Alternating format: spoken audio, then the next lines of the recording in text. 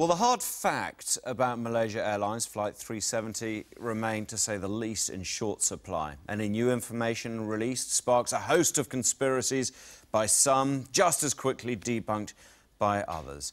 Aviation commentator Peter Clark has joined us again to try and look at what we do know. And I guess, Peter, I know the answer to my first question. What do we know now compared to a week ago? I actually don't think we know much more than we knew a week ago. The only thing is possibly the MRSAT pings, which has extended the search area, but basically we know nothing more. So we can agree on the fact we know nothing. Authorities, though, do seem certain. The one thing they seem certain about is that somebody deliberately changed the course of the plane and that person had to be in the cockpit. Well, that seems to be the information, and it seems to be from the flight management computer that that course was programmed in and changed.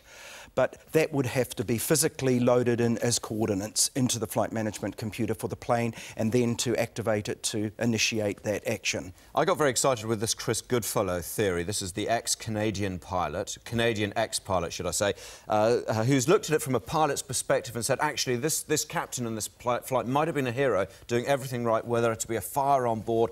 He's flown the plane, he's changed the direction to the nearest safe runway, but he hasn't been able to communicate back. You're not so sure about this theory? Look, there's communication.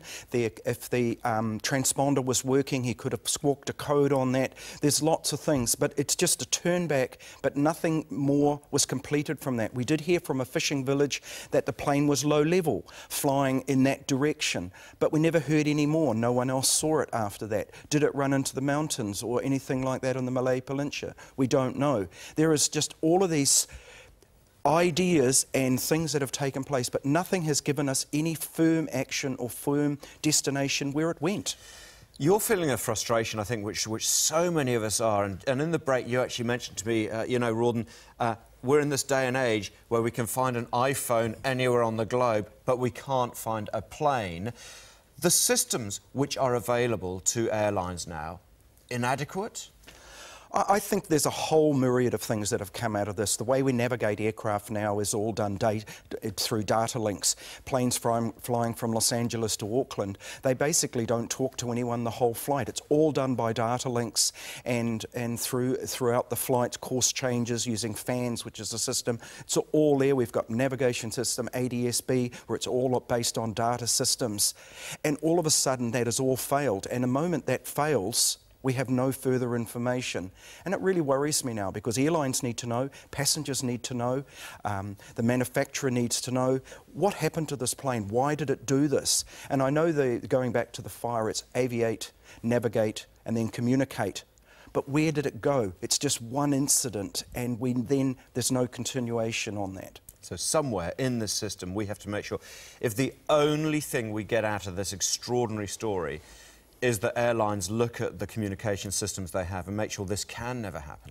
And I think accident investigation needs to be more foolproof. I think we've seen, I still don't know the timelines of any of these events. We hear continual changes from the Malaysians and timelines on how things happened, when things were turned off, last words. 1 minute I'm hearing it's from the co-pilot, next minute I'm hearing from the pilot.